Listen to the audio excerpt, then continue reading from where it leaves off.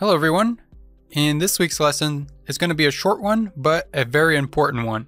And that is how to back up your tool database in Vectric software. So over time, the more you use your Vectric software, the more tools you're going to add into your tool database.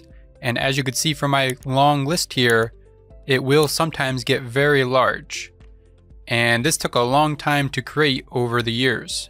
So you don't want all of that hard work to go to waste if something were to happen to your computer.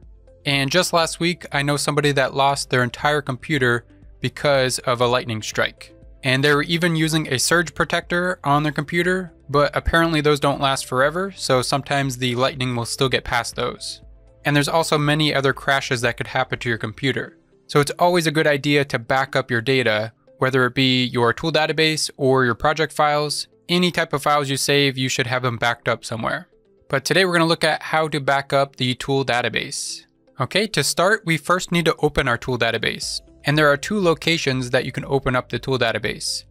Either in the Toolpath tab on the right-hand side, there's going to be a button here that says Display Tool Database. That will open up your tool database.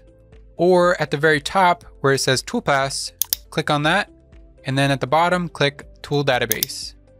And that's going to open up your tool database. And you can see we have all of our tools in here. We have different materials if you added those in, and different machines if you have several machines.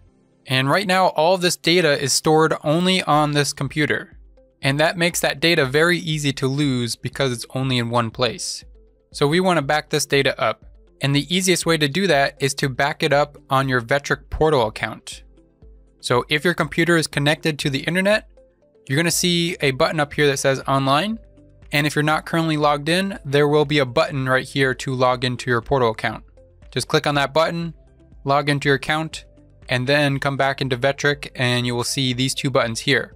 So one is to upload your database to the cloud, and that's the button to back up your data. So if you just click on that one time, that will pop up a message letting you know the last date that you saved this.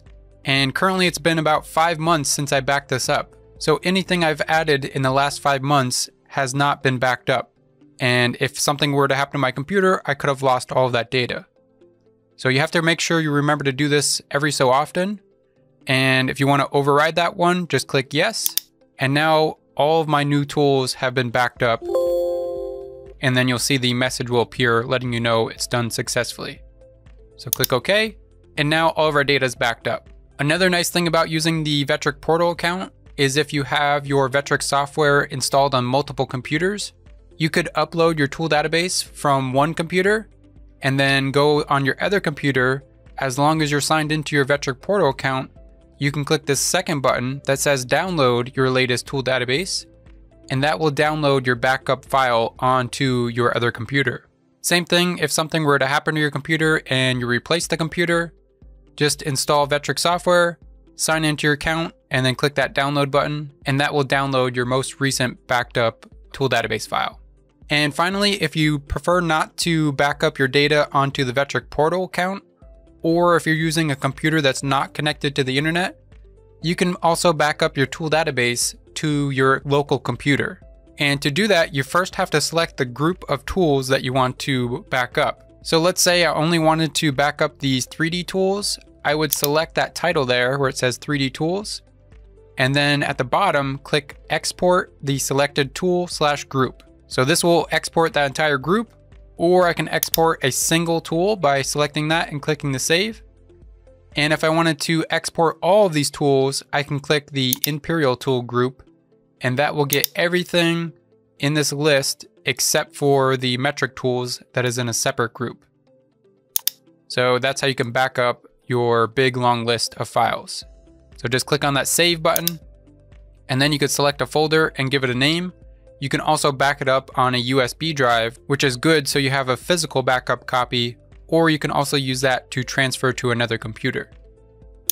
All right, so those are two different ways you can back up your tool database. And one last thing I will show you here, if you go up to File and then click Open Application Data Folder, that's going to open up your Vectric files. And then if you go to Tool Database folder, in here is going to be your current tool database. And the one that says tools.vtdb, that is your current tool database. So if you have some type of automatic backup system on your computer, you can actually set this file to automatically back up. And you could do that with Dropbox, you could do that with Google Drive, or any type of cloud service. You can set these files to automatically back up, and you can do that every time they're updated. That way you don't have to remember to back it up to your Vectric portal account. Also, if you happen to completely mess up your tool database file, you can actually delete this file and then take this file down here that says the same name, but it has the .vectric at the end. This is the standard set of tools that Vectric comes with. So if you were to rename this, you have to right click and then click rename. And then you erase the .vectric at the end and save that. That will make this your new tool database. And what that does is basically like a factory reset on your tool database, and you'll be back to the default tool database that Vectric comes with.